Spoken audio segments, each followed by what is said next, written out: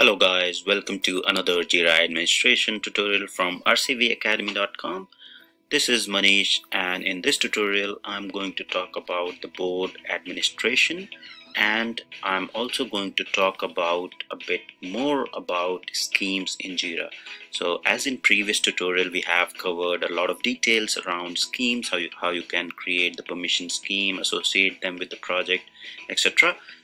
But in this tutorial there are a few more schemes that I want to cover and make sure that all the schemes are being covered as part of this course. So this will be a brief introduction of the remaining schemes and what is board administration, what exactly is board in Jira. So if you see on my screen, the project that I'm in at the moment is the RCV Academy online portal, and this is the RCV Academy online portal board. So board is nothing but sort of a column based structure wherein you can associate your tasks, and there is a underlying workflow below the behind the board. And you can move these tasks around on the board. So it's like sort of physical board with columns which track the progress of the work activities in your project. So now if you see this is a software, or this is a Scrum project. So if you create a Scrum project in Jira, or if you create a Kanban project in Jira, by default a board gets created automatically. However, if you create the basic software development project, the board doesn't get created automatically. However, you can go ahead and create a board manually. So there are some project types wherein it won't get created automatically, but you can still go and create it manually, and then you can get similar sort of board for other project types as well. Now, talking about the project admin and board admin, so if you go to the right hand side in the board and click on configure, so in general configuration, you will see the administrators that are available for this particular board, right? So if you see the project admin, so project admin is Jay Nguyen for this project, and he's also the administrator for this board as well. So what this means is that if you are the board administrator, or if you have created the board, you will be able to edit the board, and only the Jira administrator will be able to edit or update the board. If you do not have, or if you are someone in the project who doesn't have the board administrator permission, and you haven't created that particular board, you won't be able to access it. So only the person who has created the board, or the Jira administrator, will be able to access the board. If you want access to any of the board, you need to be added as the administrators of the board. So even though Jay Nguyen is project administrator for this board, if he is not part of the board administrators, he won't be able to come back and edit the board. So I have left Alex as the board administrator for the ROP board, and then let's log out and log in as Jay Nguyen and see whether he is able to access the board or not, or sorry, he is able to edit the board or not. So we'll log in again as Jay Nguyen, who is the project administrator and not the board administrator, because I have removed the Jay Nguyen from the board administration privileges. So let's see what happens. Now, once I'm logged in as Jay Nguyen and I go to the board, which is the ROP board, and if you see in the right hand side, if I go to the configure section of this board, now in the configure section, now in this section you can see in the general there is a information that contact a Jira or board administrator to configure this board.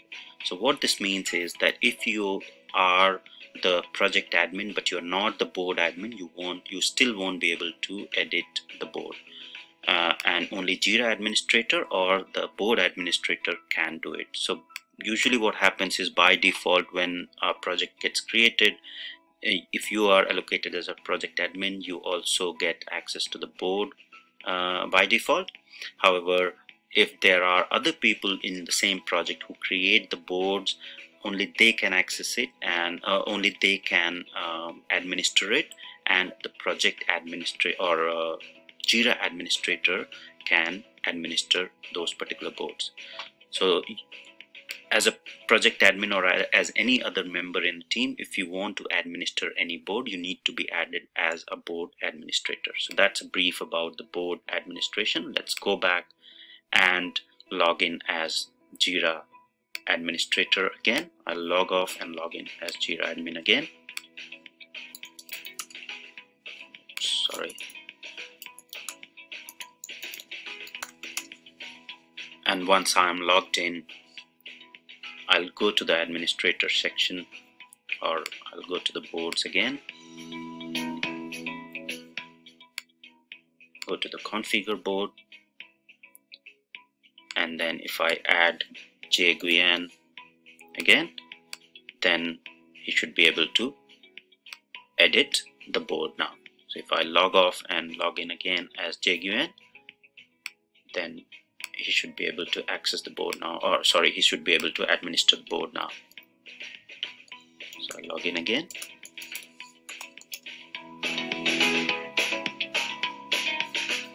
Select the board, ROP,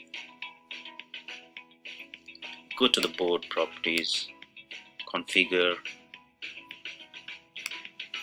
So now you can see I'm logged in as Jay Guyan, and I can edit the board, and I can add new administrators. I can remove the administrator, so I have all the administrative privileges for this particular board. So let's go back to the board and log off as Jay Guyan and log in as administrator again, and then we'll walk through some of the schemes about the project. So let's pick any project. So at the moment here, RCV Academy Online Portal, I'll pick that one and go to the project settings. Now in the project settings, or in the summary page, we have seen that some of the schemes that we have already discussed were around the permission scheme is the mostly that we have discussed. Now there are many other schemes as well. So for example, the issue type screens, which issue type scheme, which contain the information about all the issue types in this particular project. Then you have the workflow schemes.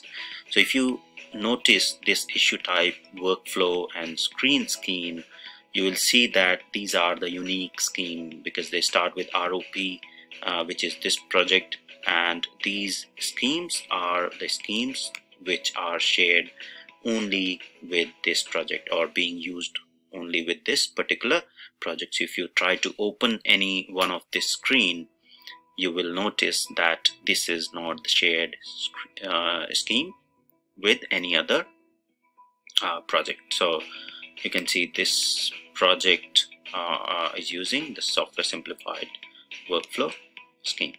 Now if we go back to the summary again, there are some other schemes which are the default scheme. So for example, this field, so screen scheme is again the unique to this particular project, and the field scheme, system default field configuration, and then default priority scheme, as well as the default notification scheme. So these three schemes, if you open, these are the schemes which are the default or system default schemes, and you can see that this default field configuration scheme is used by all the 8 projects in this particular instance. So unless and until you go ahead and create a separate scheme for the field configuration, by default your field configuration, the priorities, and the notification scheme is the default scheme that is within Jira is being utilized. So the The reason for that is because the more scheme configuration you will have, it's basically not good for the performance of the Jira instance. So it's always advisable to give a like deeper thought, do a lot of business analysis with the people in your organization and get the right set of requirement what they are looking for before you go ahead and configure so many different schemes for each of the sections. So for example, field scheme, having field scheme for all different project or a unique field scheme for different projects is not advisable. Similarly, the notification scheme, you can segregate it with the type of project. So for example, the development, all the software development projects can have one set of notification scheme or one set of field scheme and priority scheme. So that's getting into more of a solutioning sort of mode when you can gather all the requirement and then come up with the better way to implement all these schemes. So these are some of the shared sort of schemes here, and then some of the unique schemes which we'll cover again in more detail in the further tutorials. But just to give you a brief introduction about the board administration and the schemes, project scheme, Jira schemes, I wanted to cover a bit more about the schemes that we didn't touch in the previous tutorial. So hope you liked the video. Please do share and subscribe, and thank you for watching.